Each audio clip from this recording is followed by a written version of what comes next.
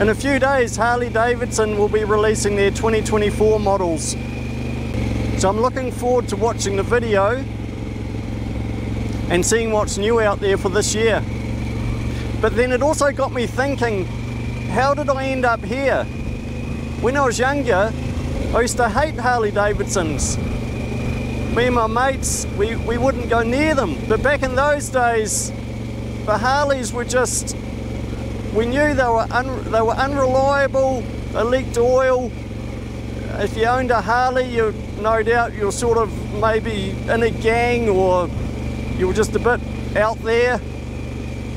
Obviously we had no idea, we were just going off what our mates were telling us.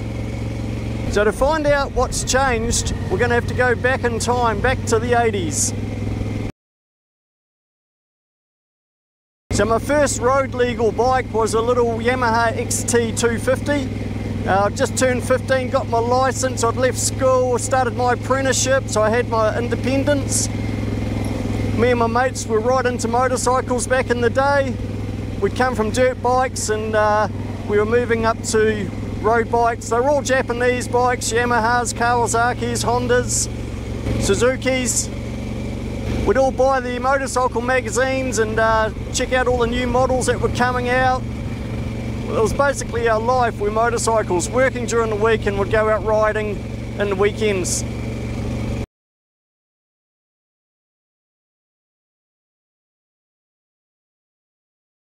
Fast forward to 1990, I was 19 years old.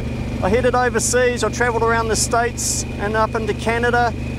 And I was with a guy and we'd come into Pennsylvania, York. And he was an English guy, about a couple of years older than me. He knew a little bit about motorcycles.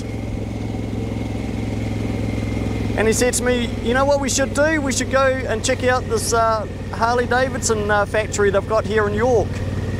And I thought, oh yeah, why not? May as well. We're in America. Got to do the thing as you do.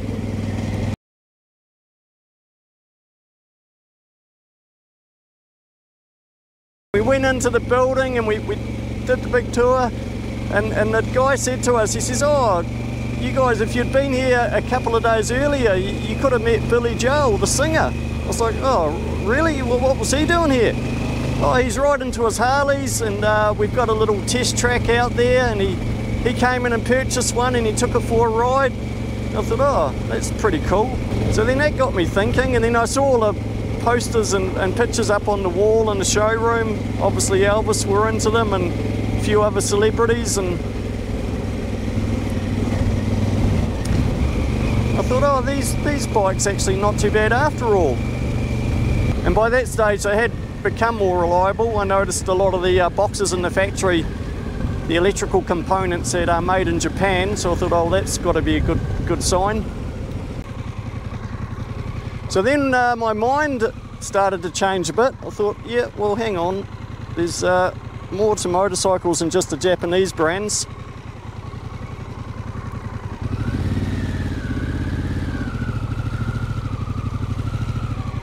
And then 1991, Terminator 2 came out, and the classic Fat Boy with Arnie riding it, and I just thought, man, that has got to be the coolest thing ever, that bike, and the way it sounded. And that had made up my mind. I thought, you know, one day, when I'm a bit older and I've got some money and I can afford to get back into motorcycles, because at this stage I'd sold all my bikes and I was in a relationship and I was starting to settle down, as you do. I thought one day I'm going to get myself a Harley and give it a crack. So now we fast forward to about 2014. We've got a couple of kids and they'd got to the age now where they weren't around much anymore, so I had a bit of spare time. So one weekend I headed off into the Harley dealership in Auckland. I hadn't ridden a motorcycle for about 25 years. So back then I think the smallest Harley they did was the 883 Sporty. So I sort of had that in my mind. I thought, oh, maybe I'll just start small and work my way up. So I ended up buying that bike, little 2009 883 Sporty, had the short shots. I'll put a picture up of it. It's a cool little bike. I knew I was a bit tall for it, so I ended up putting forward controls on it, made it a bit more comfy for me. So I had that for about a year. And then my wife started to show a bit of interest. She wanted to come on the back, and I thought, the old Sporty's not that comfy for a pillion passenger. So then I went back into the dealership and I traded the Sporty, and I got myself a 2014 Wide Glide. I thought it was pretty cool, had the raking front forks and flames on the tank. I thought, yeah, this is what a Harley's all about, that real classic cruisy chopper look. So she started coming on the back more and more. I think I probably owned that bike for about a year as well. And I had my eye on the touring bikes at that stage. I thought, well, I'm going to go for it. I'm going to go for the Street Glide or the Road Glide or the Road King. I knew they were quite large, heavy bikes, but then I took one for a ride and I thought they're actually not too bad. They are heavy, but they're not as big as I was expecting them to be. So I got myself my first brand new Street Glide, 2019 Street Glide Special. And if you follow my channel, there's a lot of content on that bike. And now here we are in 2024, and I've moved on to a Pan America. And that got me thinking as well. I thought, how have I gone from a Street Glide, a touring bike, road bike, to a Pan America, which is completely different? But I think that sort of goes all the way back to when I was young and I had the dirt bikes. And I just wanted to get back into not full off-road riding, but just those gravel roads you come across every now and then, and you think, man, I'd love to go exploring down that road. And yeah, I know you can take your Street Glide or your Road Glide on those roads, but they're going to get damaged and they're going to get stone chips on them, and they're obviously not designed for it.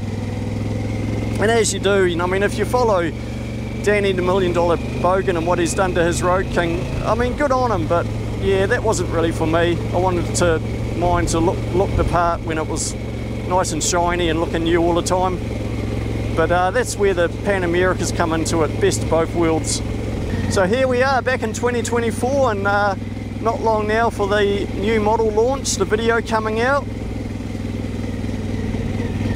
And who knows, I mean, I still wouldn't mind getting back into the touring bikes again. If I had the money, I'd definitely have both, a Pan America and possibly even a Road Glide one day. I've had the Street Glide, I've ridden the Road Glide, just got to get your head around that fixed fairing. CVO would be the ultimate. So there you go, guys. I used to hate Harley Davidsons when I was young. Then I grew up and saw the light. Okay guys, well, if you enjoyed the video, give us a thumbs up and subscribe if you haven't already. And we'll see you on the next one.